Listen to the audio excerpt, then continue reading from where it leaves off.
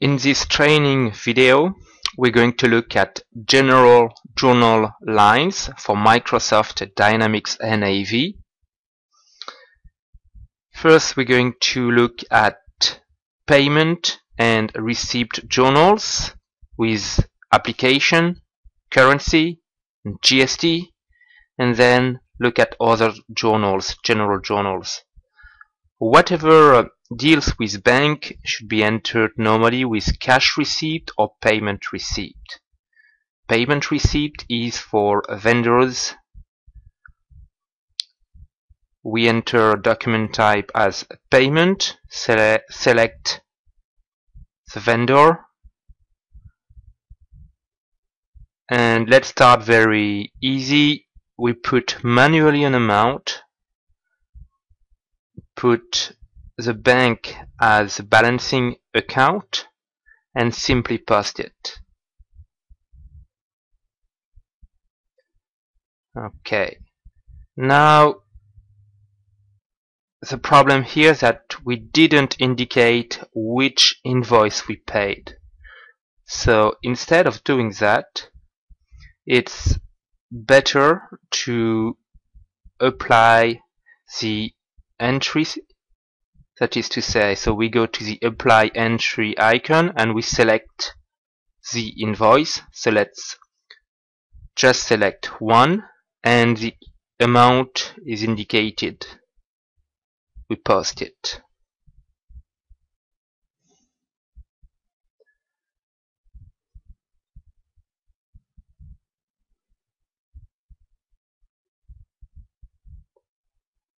So we just selected one invoice. Let's now select multiple invoices, and so on apply entry you can select multiple ones, and the total amount showing here is retrieved. We can as well, let's say, if we pay two vendors by EFT at the same time, instead of putting a balancing account, we can create a second line for a second vendor, do the same, apply entry,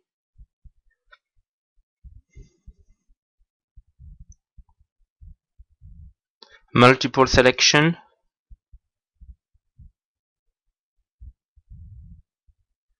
and because we did just one bank transfer, we can use a third line for the total of the bank, so that we'll only have one entry in our bank. That will make our reconciliation easier. So for the total amount.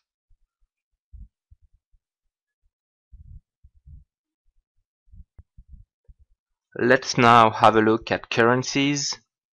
So we select a vendor, and you can see here the currency code is defaulted. That's because this vendor has a currency code. So we apply the entries, and amount LCYs refer in the local currency, here in Australian dollars, and we can change it directly or here, or we can go in the currency code and adjust the exchange rate, one or the other. As before, we enter a balancing account for the bank and we post it.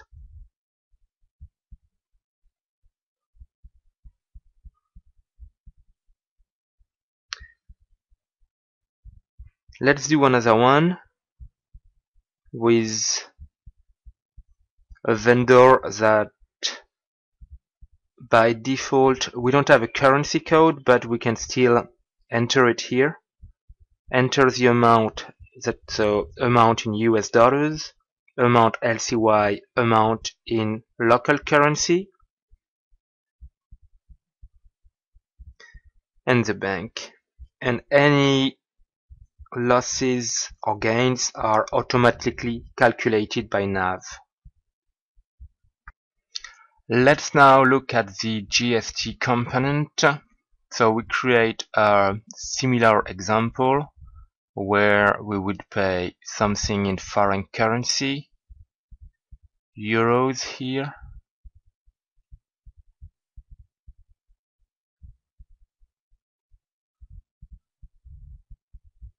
We adjust the exchange rate. So let's say if we select the bank, if we were to select the one in euro, we wouldn't have any bank charges. So instead of doing that, we're going to select another bank, one in local currency,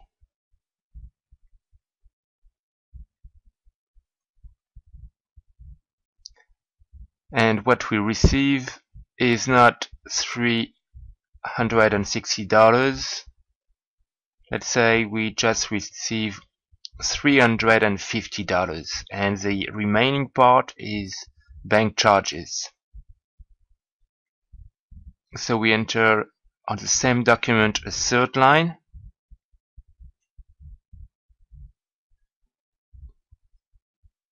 No currency code, just $10, and there is a Gsg component in it. So in the third line, we fill the general posting type and GST business and product posting groups. You can see the GST amount is calculated.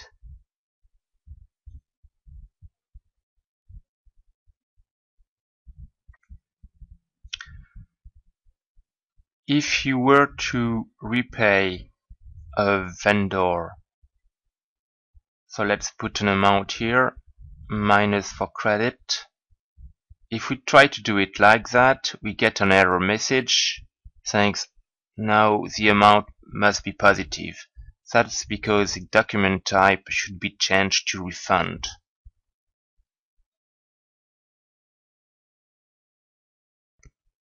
So anything that relates to bank normally goes to payment or cash receipt. Cash receipt works in the same way as the payment journals for money coming in. Any other things you would use general journals.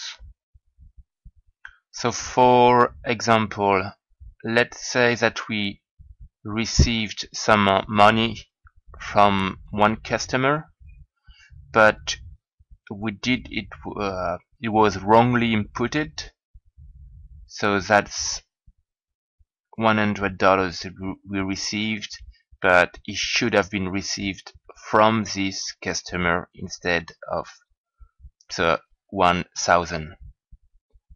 So we can reclassify.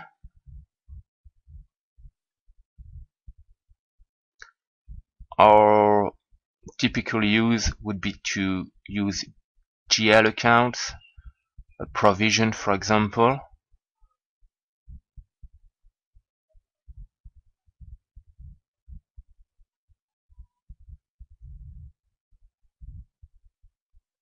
Okay, and let's do just a final one, and we want to reverse one amount. You can click on ledger entries to see what's in it.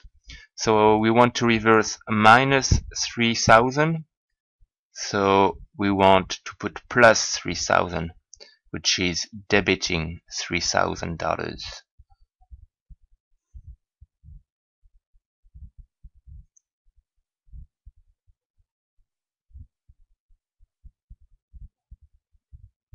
If you use dimension, you can use one of the columns or the icon dimensions.